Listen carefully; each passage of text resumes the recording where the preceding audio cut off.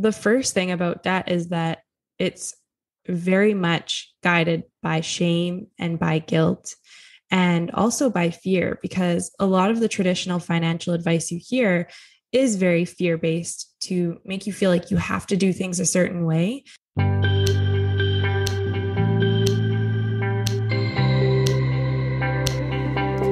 Hello and welcome to In the Rising podcast. My name is Bettina Brown, and this is the platform I've chosen to talk about living a life that's really in alignment with your hopes, your dreams, and your goals, that you feel you have risen up through your own circumstance to get where you are, turning your back on shame and blame because it does nothing for you. And through this podcast, my goal is to share stories of other people overcoming a really difficult part of their life, relationship or financial or emotional or even mental health. And my guest today is Alyssa Davis, and her brand new book, Financial First Aid, is now out. And she really shares the importance of addressing our own money trauma and how that can be holding us back. I'm really excited for you to hear Alyssa talk. I definitely got so many important nuggets of information that made me change my ideas about money, and I'm really eager for you as well. So welcome, Alyssa, to my podcast. I'm really happy to have you here because you are talking about a topic that I love to talk about, and that's money and how to have a better relationship with money, which I think many of us don't even think about money and a relationship to it. We just think we either have it or we don't. But where did this topic, why does this topic resonate with you to spend and invest the time to write a book about it and continue? That's a really great question. For me, it all kind of started at the beginning of the pandemic, to be honest. I was having really great conversations with my friends who were suddenly having to face the reality of where their money was at, or they were in relationships and realizing that they had a lot less independence and control that they needed to kind of feel confident and comfortable that if something were to happen to them tomorrow, they wouldn't know what to do. And as someone who suffers with anxiety, it was that moment for me of, okay, how am I going to help other people feel like they have that control back? Because that's the one area that matters to me, is having some sort of control over the unknowns. Yes. And for a lot of us, the pandemic was a wake-up call to really realize where our money is and where it's not. But you, in your topic, you talk about multiple sources of income. And when I've done my own research and gone through my own financial issues, I kept reading it. And I'm like, but how many more jobs should I have? But describe that. What does that really mean? Yeah, I think a lot of us don't actually realize that we're doing better in that area than we think. A lot of us actually have more streams of income. And if you don't have more streams of income, it's quite easy to set them up. It's accessible just through your online banking. You can have, obviously, we have our earned income, which would be our full-time income. But you can also have income through your interest that you earn by having a high yield savings account. You can also have income you earn through investing for your future, which is such an easy and great way to win at money. And then obviously you can do that. You can have a side hustle and you can have that additional stream of income through working another job. But like you said, hustle culture exists and no one needs to feel obligated to do that. So start with those smaller, easier sources of income that you can grab and start to lift that up. I myself add like one stream of income a year. It sounds like maybe a lot, but once you get to that point where you're comfortable adding multiple streams, it becomes easier and easier to do. Mm-hmm.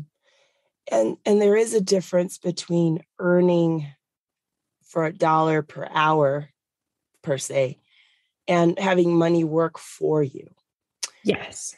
And so instead of working for it, and a lot of times we work for it when we're in a lot of debt. And debt is, sometimes we have that paycheck to paycheck because it's really, it's all you can do. But then you have this mounting debt behind you.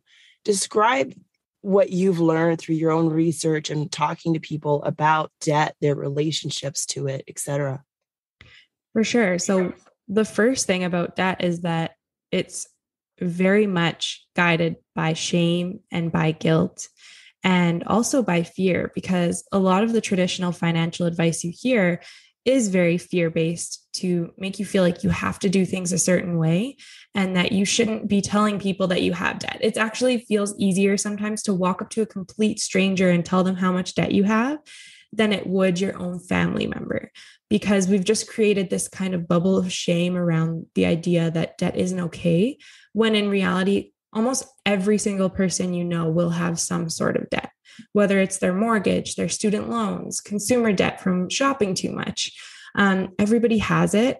And learning to accept that it exists and that you have to manage it is a part of life. But finding ways to overcome that debt without feeling like you're a bad person for having it is really important. From your experience, especially with the shame, the guilt, from my experience, I'm a professional in the healthcare field. A lot of us have, another mortgage worth of debt. We don't talk about the amount, but we have this. But do you feel that people carry this guilt with their debt, so they don't really talk about money, period, because of this one area?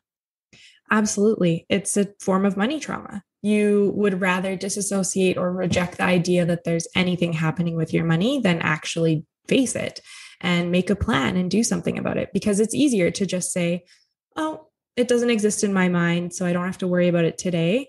But in reality, that's just it's a form of money trauma. You are not really sure how to take those steps to face that, probably because maybe your family didn't speak about money when you were growing up. It has a lot to do with your upbringing and those kind of money topics that were spoken about, or those things that we used to be told about money over and over again, like it's not okay to talk about money. What would you say about the money trauma that lingers? Is it like from household to household? Is this a generational thing? It can be generational for sure. It totally depends. You could be carrying money trauma from your grandparents or their grandparents, depending on how much it impacted your family. If you grew up in poverty, it's really, really hard to break that cycle of thinking and existing in that kind of scarcity mindset or fear that we feel about never having enough. And I talk a lot about that in the book, because I myself feel like that, because when I was in debt, it became really difficult for me to imagine a life where this wouldn't happen again. Yeah. And you share your own story, when I was really in a lot of debt, and now you say, I add an income stream every single year. There is this potential. A lot of people feel, maybe I'm saying it because I've been feeling that way myself in conversations. I definitely don't want to speak for people, that it just seems so out of reach. What would be one step to get in the right direction? Because all the things you talk about is right, but it still can be overwhelming. Totally. And the one thing that's really important to acknowledge is we all have different barriers, different privilege that totally dictates how quickly you're able to overcome certain money challenges. So you're not alone, and don't feel bad because other people are making progress faster than you, because they have privilege that you might not have access to. And that's a really unfortunate part of life. And something that I think is really important for anyone to do is stop that avoidance of looking at your bank accounts and getting to know your numbers, because that is step number one. You have to know how much money you have coming in, how much money goes out every month, and how much debt do you actually have, because a lot of us are afraid to look at that whole number in its entirety. But you have to get to know your numbers to make any progress in your financial life. Yes. I heard once that looking at your bank account every day is as important for someone trying to get a financial hold as it is for someone to weigh themselves every day. Not that the weight will come off, but to just be comfortable with looking at your weight. You cannot face or go through what you cannot face, right? Yeah, totally. And I love when you talked about scarcity mindset, where I will work with people who grew up in the Great Depression who just seem to be doing very well. And they're moving on, but they watch, they're living in these really beautiful retirement homes that cost $4,000, $5,000, $6,000 a month, and everything's paid off. And then I have the baby boomers who I will see, and they still have duct tape on their floor to like keep it together. What do you think we are right? Where do you think we are at this kind of generational juncture at this moment? I think we're experiencing that in a different sense. I think that the supply chain right now is scaring a lot of us into feeling like there's never going to be enough. I think that's just how our society kind of exists, is that is the way it goes. You'll never feel like you have enough. I don't think that that's possible because we value assets in their entirety. And if you can't get assets and if you can't continually accumulate assets, you feel like you're not doing enough. It's the same as kind of feeling like you have to hit those milestones every single year or by a certain age. Like those things aren't true, but we still believe them in our minds and in our hearts that we have to own a home by a certain age, get married by a certain age, when those traditional milestones may not be for you and you may not ever want to accomplish them. And you don't feel like a whole person because you don't have them. So it's kind of learning to unlearn those money mindset or those things that we were taught growing up that aren't really a good fit for us today. And because you said this, the book prompted, you've been writing before, but this book came out of this pandemic. A lot of us realize we have one thing that's missing from our life, and that is called an emergency fund. That's more than $5 or $10. You go into more detail in your book, but share the importance of that and I never even heard of this, multiple emergency funds. Yeah. So for me, it was like, after I paid off my debt, hoarding money. I was afraid to spend money because of that feeling of never having enough. And it was a battle of like, things are going to happen, these unplanned expenses that in reality are planned. It's really unlikely you'll go through your entire life without facing some sort of financial emergency. And so I had this idea to compartmentalize those planned, unplanned expenses. So things like the four walls around me, like my home will eventually need updating. My home will eventually have an appliance breakdown. So if I have money saved for that, it's less worry for me. It's less likely to derail me paying my debt back or saving for another financial goal or investing for my future. And so the moment that I was able to fully fund those accounts and find numbers that made sense for those accounts was the moment that I actually felt financially free. Yeah. And that makes sense to have a planned, unplanned fund, because the car you're driving at 30 will not last till you're 80. You know that. You know you're going to need a down payment. You know all of these things. And just to plan for it. And it doesn't have to be hundreds of thousands of dollars. So we always hear, and I love Dave Ramsey, but like just buy your car cash. I'm like, have you seen the price of a used car lately? Yeah, exactly. Like it's not $3,000 and it won't last long if it is, if you're not a mechanic. So what do you feel would be, should someone have 2 accounts or 3 accounts? And where do you feel is a good start? Like get one fund going or start all of them slowly? What are some advice? I think that it's totally dictated on what your lifestyle is like.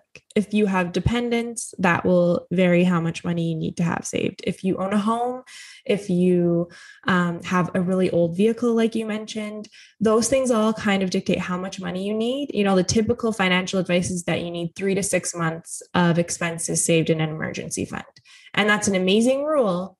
But it's also not realistic for everyone. Some of us can't have that much money immediately. Some of us will need more than that to feel secure and to have that anxiety kind of melt away. So when you say how much should they have, when do they start, how much should they start with? Well, we all start with 0. So whatever amount you can afford to put away and however much money you can afford to put away, start there. It doesn't need to be massive. It doesn't need to feel like you're not doing enough if you can't save more than $20 a month. That's amazing. That's a great place to start. That's where I started when I was paying my debt off, because having that emergency fund is going to be what keeps you progressing in your life. So start small, and eventually you'll get to the point where you can say, oh, I'm finally feeling like comfortable enough that I could now split this fund into 2 funds because that makes sense for what my life looks like today. But your money relationship and how you manage your money evolves throughout your life. So don't be afraid to change that as you go. I love that. It evolves as you go through life because your values are different. Your dependence may or may not be there. So you have Exactly. so many great points. How can people learn about you, your book, Mixed Up Money? Share about that. For sure. So you can pick up Financial First Aid at any major book retailer, whichever one you choose. And you can follow me on Instagram or any social media platform at Mixed Up Money, where I it's really judgment-free, shame-free money talk to make it more comfortable and get to know your financial situation without feeling like you're a bad person for not doing everything right, because none of us do. Or you can head to mixedupmoney.com, and I have a blog there where you can read about any questions you might have about repaying debt or finding a new job. So, like so many of my guests, I really got a lot out of my conversation, albeit short, with Alyssa Davis, talking about your relationship with money. We know that our relationship with money affects everything else. In fact, money issues are the number one reason for divorce. And 1 in 2 of us are getting divorced. So it's a huge, huge part of our life. And to address the elephant in the room may very well not only change our relationships and our divorce statistics, but our relationship with ourselves. To not hide when we buy something, to not feel shame and not feel shame about our current situation, and acknowledge that it may take us a while, but we can get that financial freedom, not from a get quick rich scheme, but with intention, an intentional focus, and one step after another. So if you feel that today's podcast would really help someone that you know, I ask you to go ahead and share it. It can do so much in the hands and ears of someone and make a difference and impact for their life. The other ask that I have is that you leave an honest review, which of course I would hope to be 5-star review on this podcast, so that it can really increase its reach and change the lives of other people. So thank you so much for your time. I'm so grateful for it, because time is something we do not get back. And until next time, let's keep building one another up.